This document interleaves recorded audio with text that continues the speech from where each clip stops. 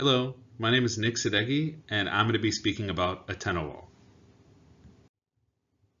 Atenolol can also go by its brand name Tenormin. It belongs to a family of drugs known as beta blockers.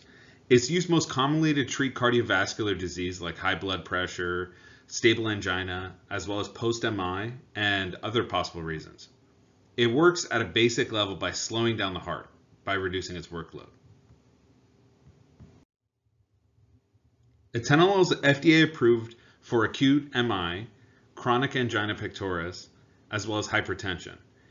Although it is typically used off-label for various dysrhythmias as well as vascular migraines.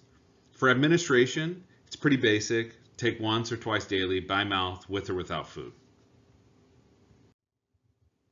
Some common side effects that patients might run into while taking this medication consist of bradycardia, cold extremities, hypotension, dizziness, fatigue, and/or depression.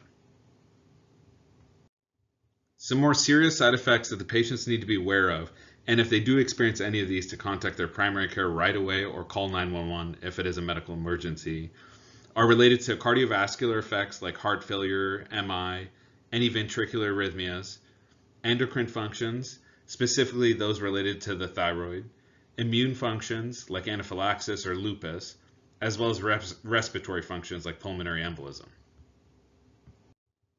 Mechanism of action. So atenolol is a cardioselective synthetic beta-1 adrenoreceptor blocking agent without intrinsic sympathomimetic activity. It works by binding to beta-1 adrenergic receptors found in vascular smooth muscle and in the heart, blocking positive inotropic and chronotropic actions of endogenous catecholamines like norepi and epi. This results in a block of sympathetic stimulation, which results in reduced heart rate, blood pressure, and contractility. It has little to no effect on beta-2 receptors except at higher doses. Atenolol is typically prescribed in oral tablet forms. It can be had in generic as well as brand Tenormin. The tablet forms are found in tablets ranging from 25 milligram, 50 milligram, and 100 milligram, both in generic and the brand name.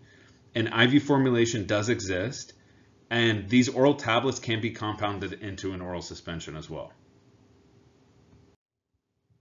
Here we have our more specific oral dosage recommendations for the FDA-approved usages. Starting with angina, we can see that for initial usages, patients are going to start at 50 milligrams once daily, and then this can be increased at weekly intervals based on the frequency and severity of symptoms. Usual range is in between 50 and 100 milligrams once daily. For hypertension, the use is recommended only for patients with specific comorbidities like MI or arrhythmia. And then for dosage recommendation, initially start at 25 milligrams once or twice daily, and then this can be increased based upon the patient's response or tolerability up to 100 milligrams per day in 1 to 2 divided doses. For MI, initially start at 25 to 50 milligrams twice daily, and then this can be increased based upon the patient's heart rate and blood pressure up to a max daily dose of 100 milligrams, and this can be administered in 1 or 2 doses. Here we have our off-label dosage recommendations. Starting with AFib, we're going to start initially at 25 milligrams once daily, and this could be increased to achieve ventricular rate control, although the usual range lies in between 25 to 100 milligrams once daily. For migraine prophylaxis, we're going to start at 25 milligrams once daily, and then this can be increased based upon the patient's response as well as tolerability up to 100 milligram once daily dose. It's important to remember to maintain this regimen for 3 months before considering it as treatment failure. For supraventricular tachycardia, SVT, we're going to start at 25 to 50 milligrams once daily, and then this can be increased based upon the patient response or tolerability up to a max daily dose of 100 milligrams. So there are some dosage adjustments to be aware of when taking this medication. One, for renal impairment. If creatinine clearance is above 35 mils per min, usual doses can be administered with no adjustments. If the creatinine clearance is in between 15 to 35, the max daily dose should not exceed 50 milligrams. If the creatinine clearance is below 15, the max dose should be even lowered further to 25 milligrams per day. For geriatric patients, initiate therapy at the low end of dosing range. Here are some warnings and precautions to be aware of while taking atenolol. Anaphylactic reactions, bronchospastic disease, conduction abnormalities, diabetes. This medication may mask the symptoms of hypoglycemia or may even potentiate hypoglycemia.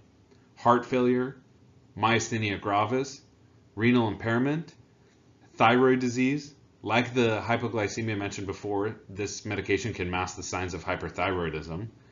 And then the patients should also be aware of to not avoid abrupt discontinuation of this medication. So strong contraindications.